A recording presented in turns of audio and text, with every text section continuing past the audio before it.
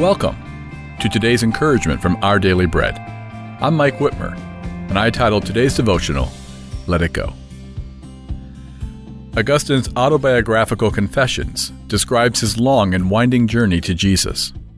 On one occasion, he was riding to the palace to give a flattering speech for the emperor.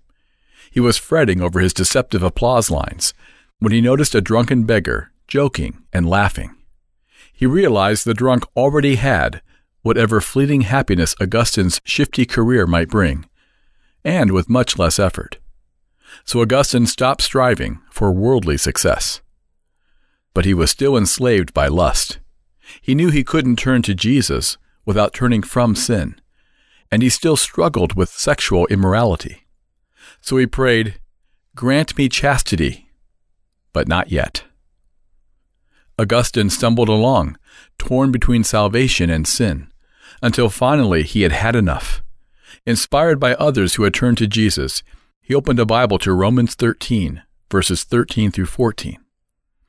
Let us behave decently, not in carousing and drunkenness, not in sexual immorality, rather clothe yourselves with the Lord Jesus Christ, and do not think about how to gratify the desires of the flesh.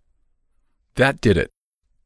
God used those inspired words to break Augustine's chains of lust and brought him into the kingdom of the Son, in whom we have redemption, the forgiveness of sins.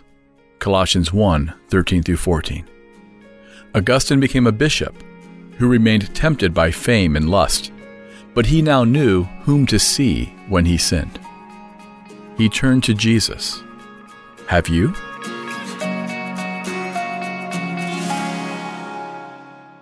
Today's Our Daily Bread devotional scripture reading is from Romans chapter 13, verses 11 through 14. And do this, understanding the present time. The hour has already come for you to wake up from your slumber, because our salvation is nearer now than when we first believed.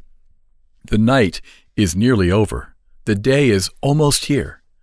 So let us put aside the deeds of darkness and put on the armor of light.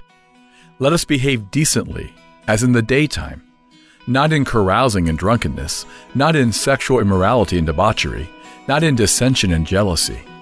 Rather, clothe yourselves with the Lord Jesus Christ, and do not think about how to gratify the desires of the flesh.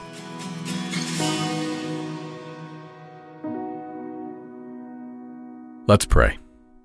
Father, we give you our lives. Let nothing come between us and you. In Jesus' name we pray. Amen. Today's encouragement was provided by Our Daily Bread Ministries.